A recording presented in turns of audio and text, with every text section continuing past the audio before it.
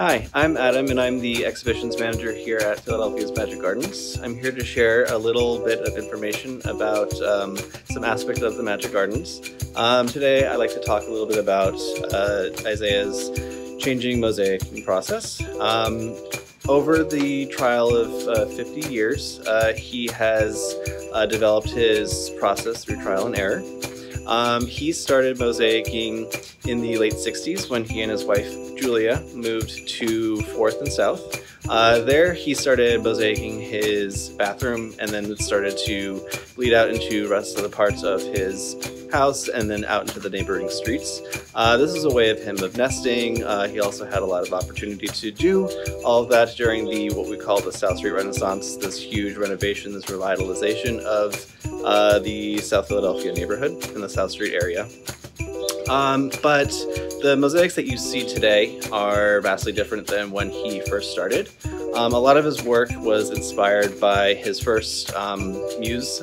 His name is Clarence Schmidt. Isaiah met Clarence up in Woodstock, New York, when Isaiah was 19 years old. That was his first experience seeing what we call an art environment, which is a space that is made by one person. It is an entire work of art that surrounds the viewer. So what Clarence used to do when he embellished his walls, he used a lot of tar and he used a lot of found materials. So Isaiah started replicating that type of work.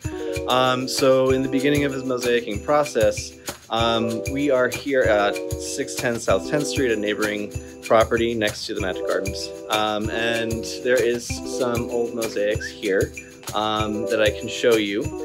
In front of this door, for example, if you look up here, you can see an old mosaicing process by Isaiah, trying to figure things out. Things are a lot more, I guess, haphazard and experimental. You'll be seeing a lot of found materials like buttons. There are some tiles, but he did actually use tar at first. He then moved to cement, which was kind of colorless at the time.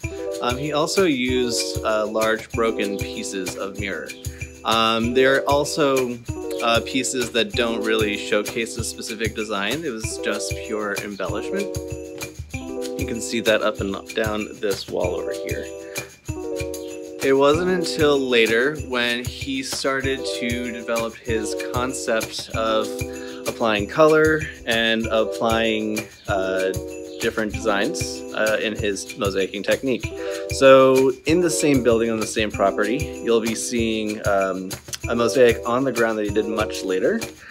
You'll be seeing Isaiah's portrait, for example, on the ground right over here. So you can see his newer style. He started incorporating different colors into his mosaicing grout, which he mixed with white Portland cement, some white sand, some water, and pure pigment that he mixed together, and it leaves kind of like this permanent coloring stain.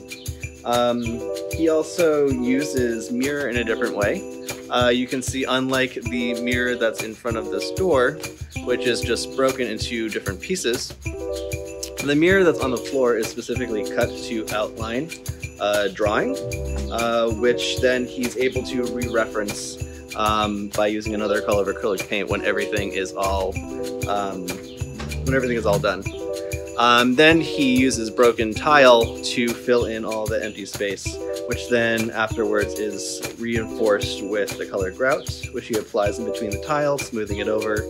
And you can, so that's basically his process, more or less. Things continuously change over time. But these are the two drastic differences that you'll be seeing throughout the neighboring murals throughout the South Street area, South Philadelphia area, and over time at the Magic Gardens. Until next time, have a good one, and hope to see you soon. Be safe.